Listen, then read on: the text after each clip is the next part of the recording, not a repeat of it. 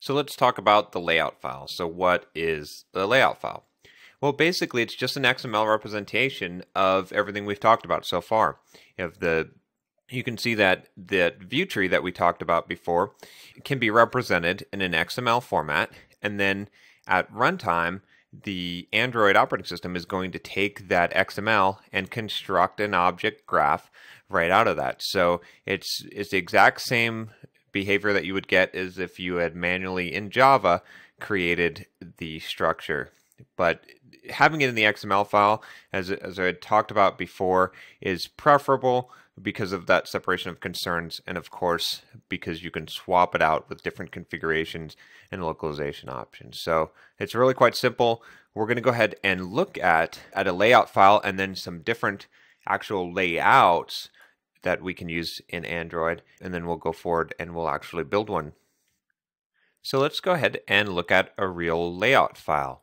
I've opened up our protein tracker project that we created in the last module, and I'm looking at the main.xml file under the res layout folder. Here we're looking at the graphical representation of it, and you can see that we have a couple of controls on here which we now know are actually views. And let's take a look at the XML to see what is actually creating this here. So inside the main XML here, let me expand this so that we can see it a little better. Okay, you can see that it's just an XML file, and then it has a root element. We have to have a root element for each for any XML file, and the root element here is a linear layout. And that is just a layout file or a layout view that is basically a view group that can contain multiple views, and it is a particular one that allows us to lay things out in a linear fashion, either vertically or horizontally. And we'll go a little bit more into that in the next section when we actually talk about the different types of layouts. But for now, just know that this is like a panel or any kind of layout file that would allow you to put multiple controls inside of it. So that's our root here. And then we have a text view inside, we have an edit view, and we have a couple of buttons. So all of this is going to be inside that linear layout. And if we look at some of these controls, let's take a look at, for example, this edit text control. So this edit text control, we have some attributes on here. The first one we have is Android layout underscore width equals fill parent.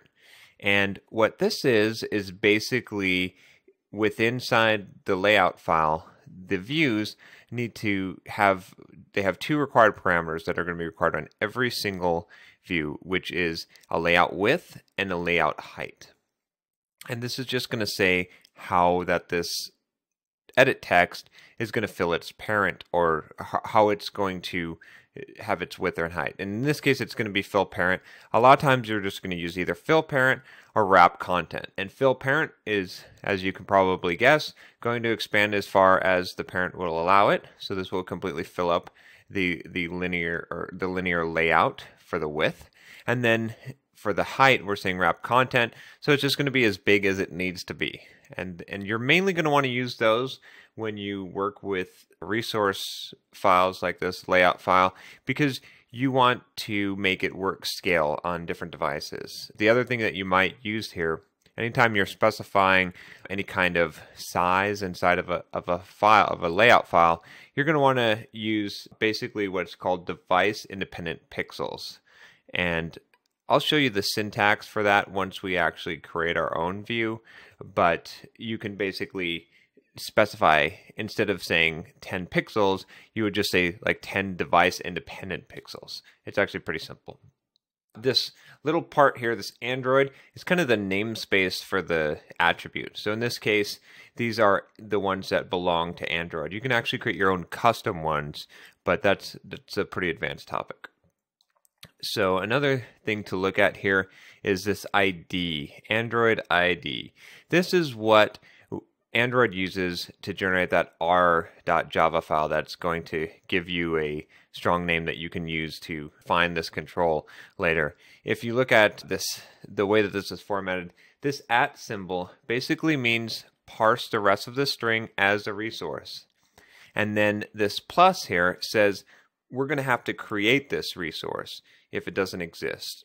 So what will happen is when Android sees this, it will see this it will know, okay, I'm going to interpret what's coming up, and then it'll see this plus and it'll say, oh, okay, whatever is coming up here, it's going to be an ID and it's going to be edit text 1. So then it will generate in our r.java, we have ID edit text 1. And that's how it knows to do that.